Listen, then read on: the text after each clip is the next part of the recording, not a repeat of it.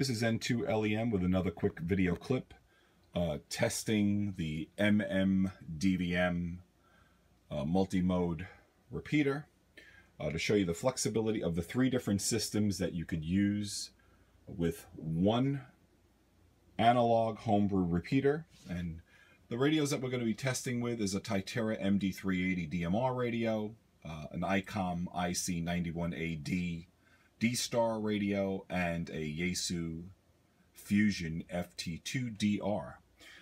Basically, the software that we're using is Adrian VK4TUX's latest version 12 image, which is a fantastic package.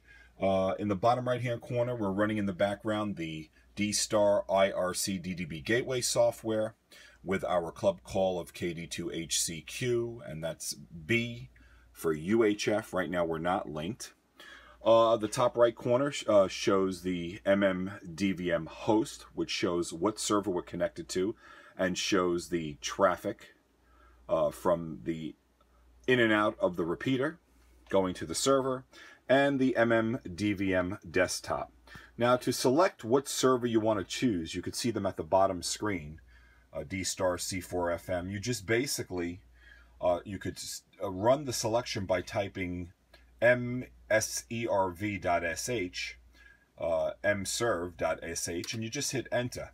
That'll bring up the server selection. Now, if we want to connect to DMR, we're going to just type in US1. And when we hit enter, you're going to notice that the MMDVM host shuts down in the right corner. It selects BM server is set to US1. In the top right corner, you will then see a bar pop up, and basically that tells you what server it is connecting to. And you'll see that there it is, US Brandmeister server. And then the MMDVM host software starts up. And then at the very bottom, within seconds really, it'll show you that it'll connect, logged into the master successfully. You could see all the different parameters with my call sign, the time slots enabled, the Latin longitude you could type in, the gateway information. And now we are connected to DMR on Brandmeister. So basically, I'm going to take our MD380 and we're going to key it up. You're going to hear the actual traffic of what it sounds like, the digital pulse, because our test repeater has an internal speaker, so you could hear what the digital signal sounds like as it goes over the host. So we're going to key up.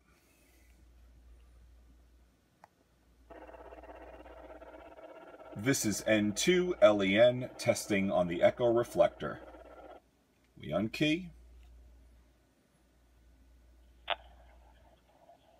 This is N2LEN testing on the Echo Reflector. And then you will see the actual sequences of all the audio packets that get passed. And at the very bottom, you're going to see where it says DMR slot 1, received RF end of voice transmission, 6.5 seconds, a bit error rate of 0.1%. And then you're going to see received network voice header from talk group 9990, which is the Echo Reflector, to N2LEN, received network end of voice transmission, 6.6 seconds with 0% packet. And you can see under me are other stations that are keying up with VK3KNI, that's talking right now on talk group 3100. Okay, and this is how we connect to DMR. Now, if we wanted to move over and quickly switch over to DSTAR, all we do is we select DSTAR. Let's get the mouse right here. We'll type in mserv, and we're going to type in DSTAR. And then we're going to hit enter. Watch how it closes the host screen.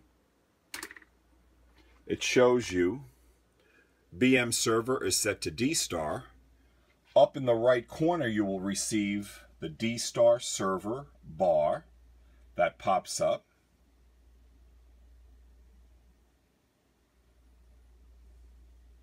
DSTAR only mode, and then the host will then begin. And it's logging in to DSTAR. Let me move it over to you so you could actually see it. And there you go. Now basically, another cool feature that you could do is, as you could see in the IRC DDB gateway software that's running in the background, we are not connected to any reflectors. Well, what's really cool about the MMDVM desktop is that you could actually do remote commands to connect and disconnect to reflectors. So what we'll do is we will bring the mouse over, bear with me, and we'll pull up. This is B-link to unlink, and here we are, B-link to reflector 069 Charlie. So what we'll do is we'll hit enter, and you'll see what will happen on the host, and you will also listen on the DSTAR HT. VK4TUX. We are now in. Okay. And we'll be talking with you. This will be on, and I'll let you know the progress. VK4TUX, WV5VKU. Let's see. We're in reflector 69 Charlie.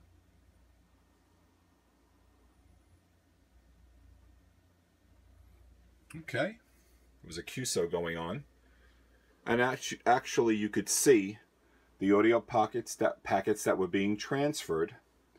And on the bottom of the screen, it now says, in the IRC DDB gateway, KD2HCQ linked to reflector 069 Charlie.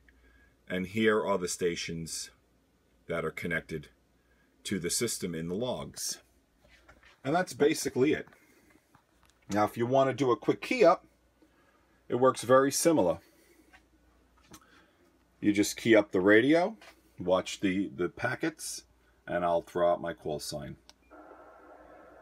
This is N2LEN.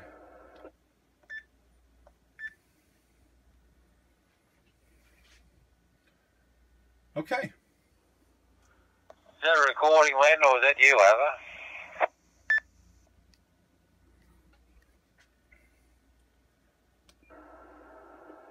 N2LEN calling VK4TUX, just doing a quick test and making a quick video clip, Adrian. How you doing? Yeah, good. I just going through my deja vu, you know. I just went through Don, everything that we did together, going through the whole 3 modes. He's running the same image, and I forget what Don said he was running over there. I was trying to find out what his radios were. I don't know if he's still listening, but I was trying to find out what he was running. I think he's running some MCS 2000s or something like that. Some sort of, I think they're a Motorola or something. I think I'd have to go back through his emails, but I think he said he had the MCS 2000s or whatever they are. Anyway, and we've got him working for him on the 3 modes. If you look at the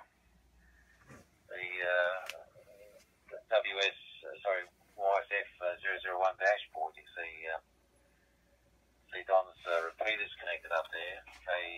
KJ6 let me have a look here at the call sign for you, make sure I get it right.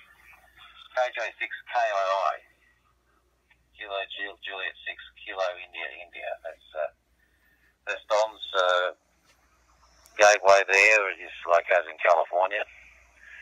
N2LEN VK4TUX.